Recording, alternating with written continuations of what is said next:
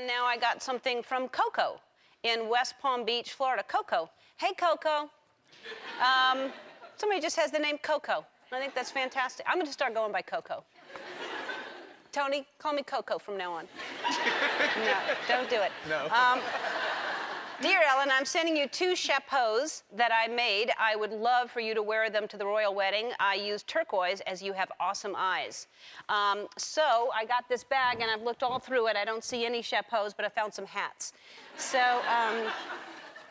I got this right here.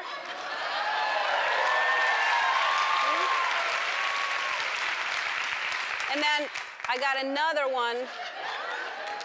I don't know. I guess there's one for the wedding, like before the wedding and after for the reception or something. It's fancy. So thank you so much, Coco. These are fantastic. But if my cousin Kate ever comes to her senses and invites me to the royal wedding, I already have something picked out. This is what I was planning on wearing.